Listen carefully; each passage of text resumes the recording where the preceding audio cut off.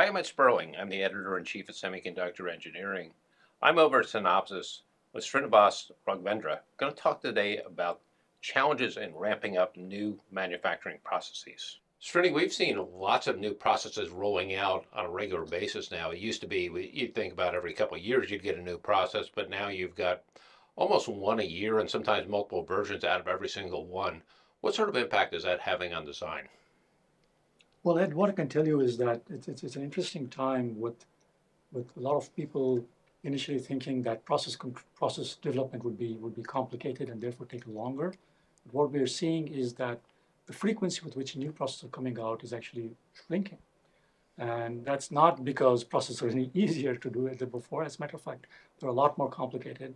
But what has happened is that the solutions that help processes be brought up are becoming more and more sophisticated. So we can now more easily have, say, for example, TCAD interact with lithography, with OPC, with circuit simulation, with design, and iterate more faster so that you can come up with a better solution sooner. And you're seeing the fruits of this in how quickly we can come out with new and advanced processes. Let's take a closer look. Sure. One of the challenges is that you used to have, it's not even just one process that is coming down the pike, it's now a process for a different foundry, right? So Indeed. what sort of impact does that have? So let me begin by telling you, how most people think about process development, product development. So most people are familiar with this graph, which is what we use to show how product ramp happens. So this is what you would call product ramp. Excuse my poor lighting, but it's product ramp. And what you're doing here is this is the time axis. As time goes by, your yield is improving, and sort of asymptotically gets to this point where you're happy enough with your yield. This is a graph that most people are comfortable with. They understand that. But process ramp occurs well before this, as you can imagine, and well before the first wafer is run in the fab. You start with time minus. This is time 0. We're starting somewhere here, and we start first of all with the TCAD process, right? Here, when you're talking about TCAD, talking about transistor architecture, talking about your interconnect stack, talking about materials, you're talking about your IV curves for your transistors and so on. So this really is where T equals 0, really, if you think about a new process, okay? This is where you start with. And as you're beginning to become more comfortable with your choice of transistors and interconnect and so on, you begin to think about your patterning. This we call this OPC. This is called this patterning, litho patterning. Okay. And here, so with OPC patterning litho, what we are trying to understand is what kind of patterns can you print? Right? This is of course the most fundamental thing. Can you print what you design? And this is the research you're doing or the development you're doing about patterning. And remember that closely ties to TCAD, because here you're saying, what's my interconnect, what's my transistor architecture, and so forth. And here you're saying, what do I come up with? Can I print it? Right? And here you're also making the choices such as, do I need multi-patterning? Do I need EUV? Right? Do I need immersion lithography? So these are weighty problems that you have to solve, because that in turn impacts what you do when you go into production. So think of these as TCAD and OPC as the first two things you have to do to get your process development going. Now, as this is maturing, then of course, we have to ask ourselves, what kind of designs do we plan to manufacture? And you bring that insight into this mix of TCAD and OPC, and then this mix is what we've begun to call DTCO, right? This is design technology co-optimization. This is design, this is technology being co-optimized. And when you're doing that, you're iterating. Obviously, you will not get this right the first time. So you're iterating, pardon again my bad graph, but you're iterating here. And so when you've done enough of these iterations, but these are quick. So to your question about how is it that we're getting the processes out on time?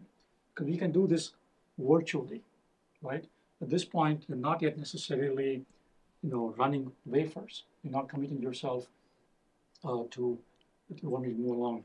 So we're done. When we finish iterating, we know that we can do this rapidly because it's virtual. We're done, and that's when we move into the actual manufacturing step. It's gotten more complicated than that, though, right? Because now it's DTCO has given way to system technology co-optimization. You now have to think about this in the context of everything else that goes with it. Indeed, yeah. So from DTCO, there's this thing about STCO. But that is where you're bringing system constraints into the picture, including what kind of software you run and so on. But for the purpose of this conversation, I want to talk about how we go from creating this process and then ramping it into production. Okay. So here I'm going to switch colors and say this. You start with the beginning of your process. You start with the process that you designed here. And you then ramp your process to the point where you can get into production. So what you're doing here on this curve is you are reducing your defect density.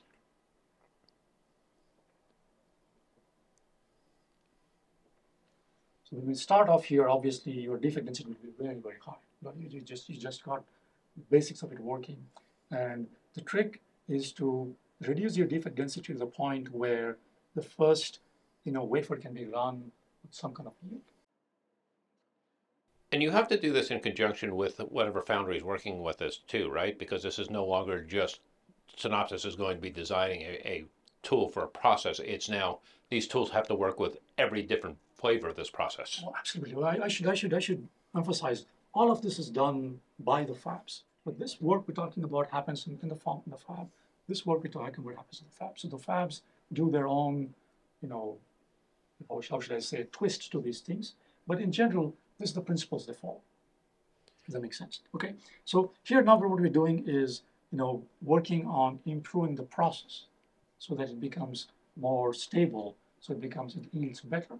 And when you begin this, so let me also briefly catch you up on what kinds of tools are used in this. Here we talk about TCAD tools. Here are the OPC patterning tools. Here for the design, PPAC coming in from here.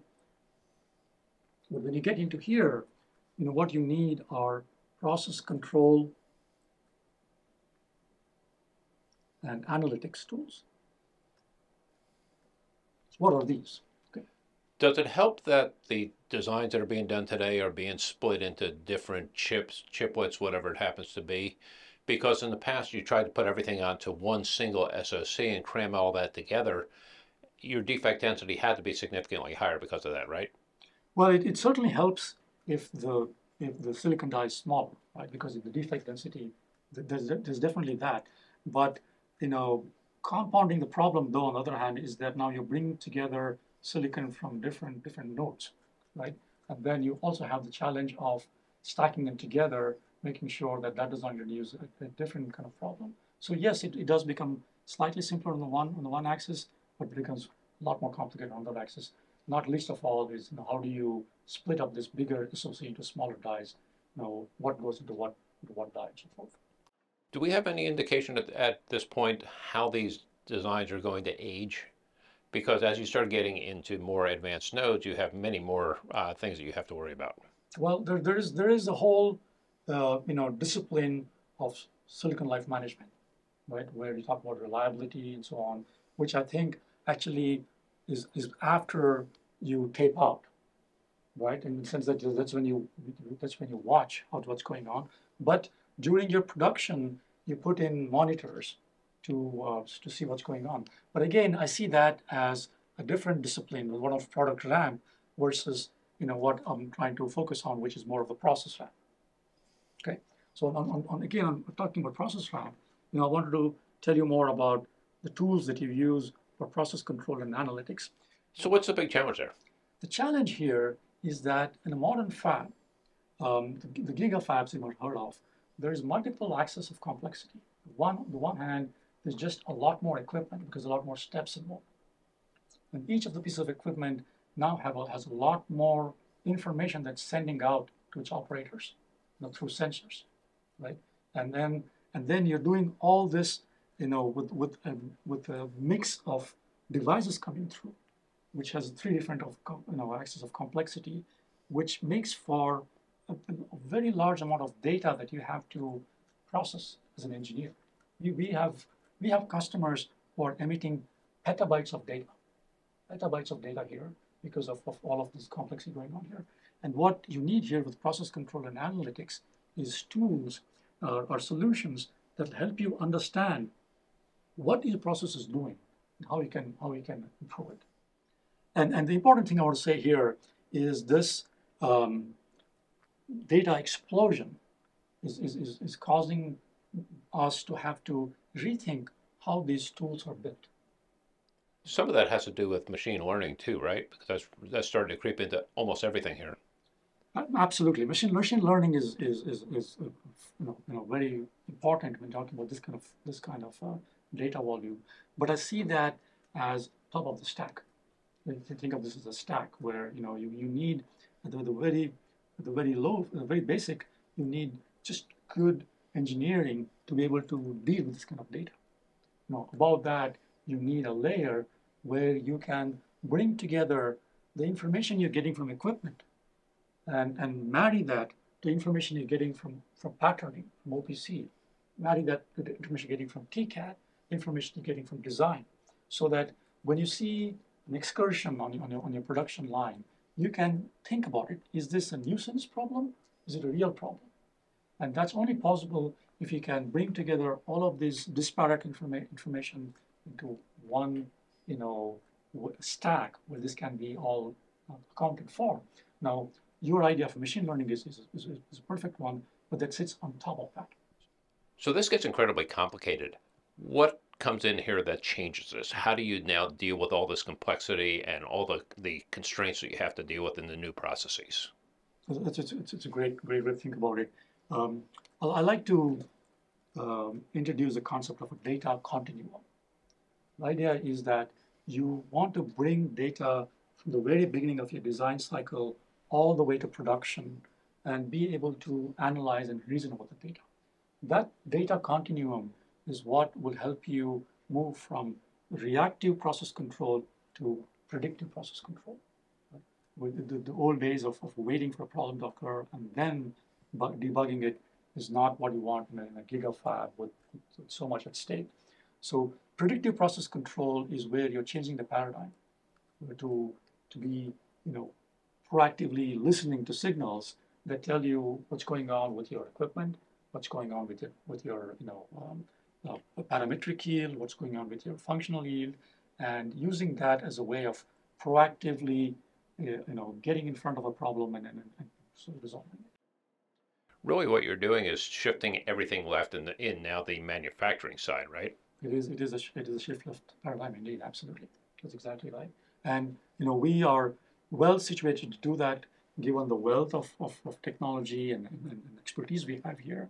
It fits nicely. When you shift this left, where is it going? It's going into technology development. It's going into design, and there is that intersection coming along now, which we can serve very well. And that also moves the EDA world much tighter with the manufacturing side, right? It does indeed. That's one of the nicer things we're excited about. EDA has always been an enabler for manufacturing, but now it's becoming more than that. It's becoming a partner. We're going in and our historical strength, that is, in EDA, is algorithms, is data management, and this is algorithms and data management on steroids, so to speak, right? It's just a huge amount of data which we really know how to deal with. So we're bringing in our expertise and our know-how that we've honed over decades to now, bringing new paradigms of how we can improve process control, process ramp, and in turn make your product ramp faster and more effective. You've got a few concentric circles going on here too. If you think about sort of a Venn diagram, you've got the design side, which is now expanding into the manufacturing side. You've got the manufacturing, which is being pushed left into the design side, but you also have both of them reaching out to the right because now it's in the field and you have to get that data loop back in. How does that all go together? Well, the word that comes to mind is fusion, right? In the sense that it is, these are, of course, different disciplines, and these are very complex disciplines on their own, but at their peripheries, they are fusing together. You know, a little while ago, there was talk of DFM as being the way to do this, which is where you make your design more manufacturing friendly. When people talk about MFD, manufacturing for design, I think neither of those really captures what needs to happen, which is that there needs to be a fusion of these disciplines in a way that the boundaries are not completely erased but become more porous, and expertise goes back and forth. You know, we bring knowledge about manufacturing challenges to design in a way that design can do something about it, and we certainly can bring information about design, OPC, and TCAD into manufacturing so that we know as manufacturing proceeds where the challenges are and how to mitigate. We've been hearing more rumblings about curvilinear patterning as well. What impact does that have? Oh, that's a wonderful question. So that fits in here, right? When you talk about OPC patterning litho, curvilinear is a way that you remove the constraints of everything being Manhattan, right, at 90 degrees. And that constraint made manufacturing unnecessarily complicated. You know, if something has to be a perfect T, that's a lot more work. And there's no reason most of the time for it to be. You know, it's okay for it to be a curve, and it still mostly, meets its needs. As a matter of fact, not only is it easier to manufacture, it actually gives you better, process window. And that's actually a very helpful thing, that's enabled by some of the new things we are doing in OPC. But it's absolutely a good thing for the future. Srinivas Raghvendra, thanks for a great explanation. Thank you very much, Ed. It was a pleasure. Thank you.